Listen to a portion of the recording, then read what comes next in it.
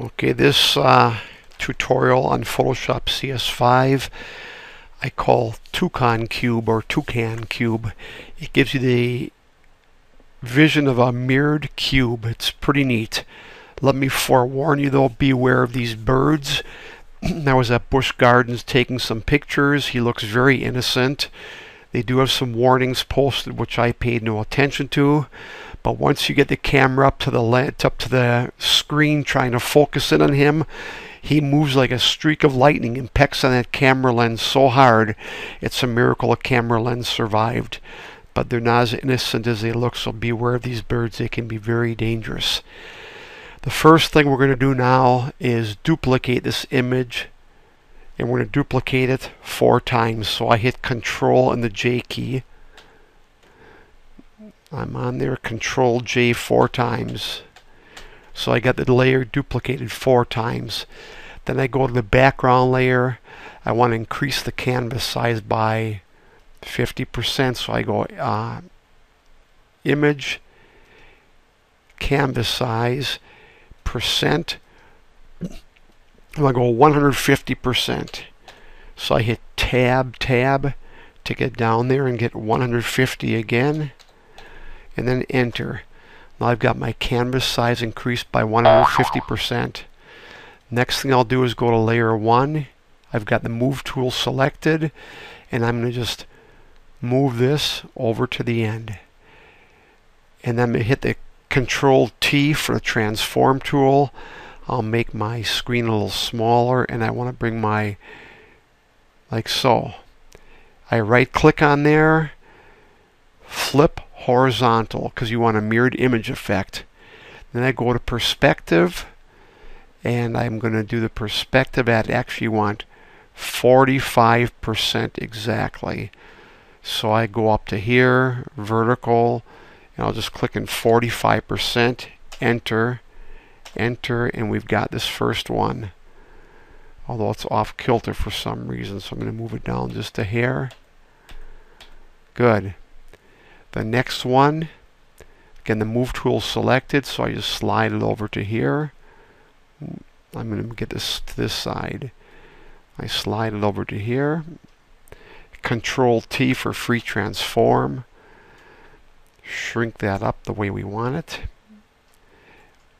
Flip horizontal once again. Right click again in perspective. Perspective again, we want 45 degrees exactly, so I go to 45 degrees, enter, and then it's there. And again, it's off kilter, so I'll move it down with my move tool, my move arrow. Next, I go to the layer above it. I'm going to move this one up, and again, I got to shrink my canvas, so I use my scroll on my mouse to shrink that down. It works very well. And I'm going to hit my Control T for transform tool. I bring that down here so it fits in the screen. Right click, and then I flip vertical this time because you want a mirrored image again. Right click again, perspective. Again, 45 degrees. That's in the height this time, so I click the 45. 45 even. Delete or backspace. Enter. And enter once more. There we go. We got 45 degrees. Looks pretty good. Yeah, okay. Top layer. Again, the move tool. Move it there. Control. Snaps in place there. Control T for transform. Again, flip vertical.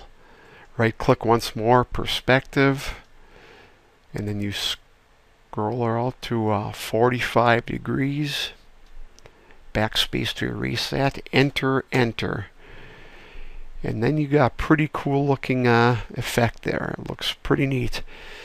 But what I've found works kind of nice if you, well, this one was not quite right. See this top one? There's a little line showing here. So I'm going to just see if I can move it just now. That doesn't work, so I'm going to move it in a little bit. I'm going to hit Control T again, just to stretch this out just a hair. Okay, enter twice, good. Move there, it's pretty good. They still got that problem. You see, still got a little space there. So I'm going to move the one next to it up just a hair. One more time. That's good. That's excellent. Now we got a nice tight screen all the way around. Now I'm going to go to the right side. Image, adjustments, brightness and contrast. So it looks a little bit more like an effect you're looking to cube. I'm going to make this one about 100% brightness. And I go to the opposite side. Image, adjustments, brightness and contrast. I'll go minus 100 on this one or thereabouts. Okay. On the top and bottom, I'm going to do about 50 or 60%. Image, adjust, brightness, contrast. I'll delete it about 50% or so just to give it the shadow effect. Same with the bottom. Image, adjust, brightness, contrast. Once again, go about minus 50%. Okay. Now I'll go flatten image, and we've got the finished picture, which I think looks awesome. I hope you enjoyed my toucan cube. Again, beware these birds, they can be deadly. I'm going to show you a couple samples also of other ones I've done.